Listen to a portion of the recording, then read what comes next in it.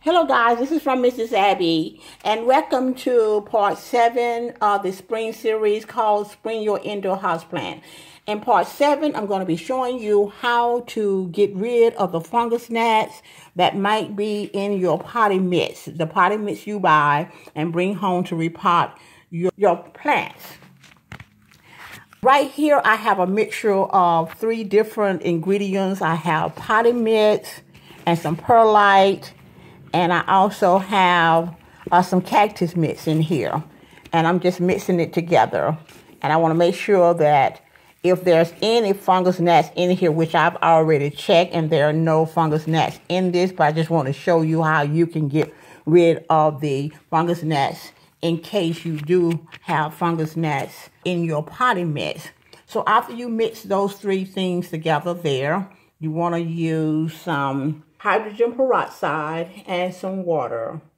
Now, if you want to know the name of the potting mix I use and the perlite and the cactus mix, just look in the description box and I will give you the name of it. So you want to take like the water, and I use like this amount, and you can use less or more according to how much of the soil you're going to be doing. And I'm going to use the equal amount of hydrogen peroxide that I use with the water. So I'm just going to pour the hydrogen peroxide into the water.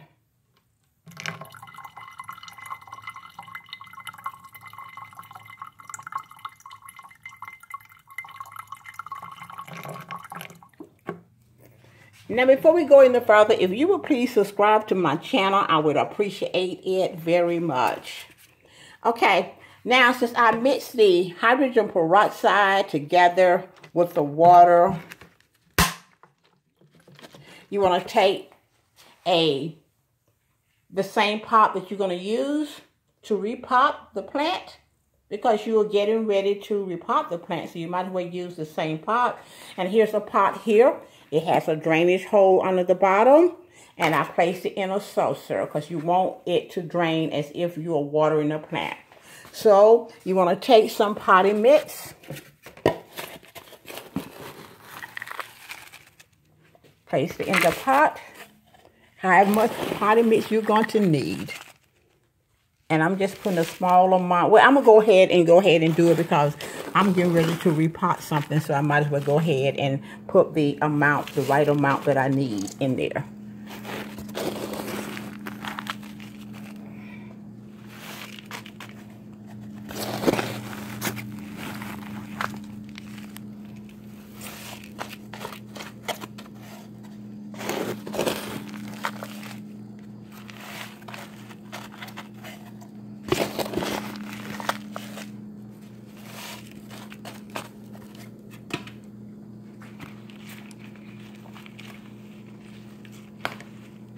Okay, once you do that, you want to act as if you are watering the plant. And you want to pour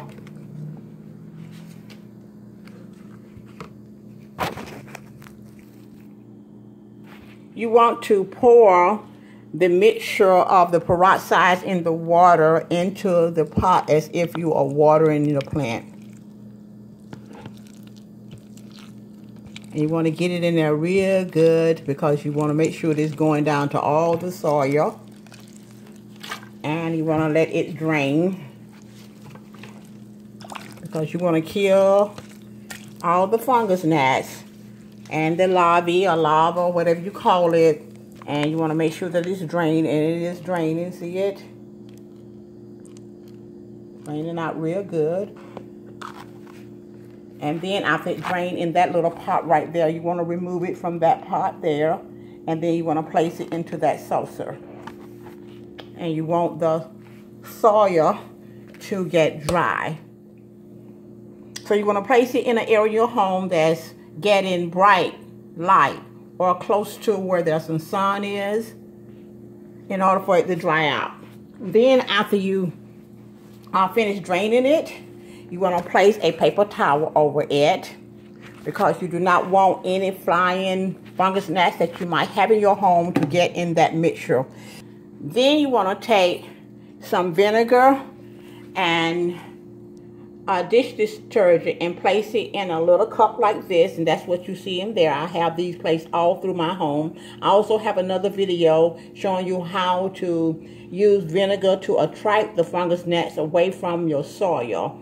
I'm going to place that video in the description box. I also have a video showing you how to do this same solution on your already potted plants to get rid of the fungus gnats. I'm going to place that video also in the description box. So guys, that's what you want to do. You want to make sure you take this right here and place it close to this mixture right here. So if any fungus gnats try to get to it, they're going to be distracted and they're going to go to this solution here of vinegar and dish detergent instead of trying to get into the mixture there. And after it dry out, you want to make sure that you test it, make sure there are no more fungus gnats, and if you see any, you have to do this treatment one more time. And then after it dry out, you're ready to repot your plant. So guys, go ahead and subscribe, comment, share this video, give it a thumbs up, and I'll see you in the next video. Bye.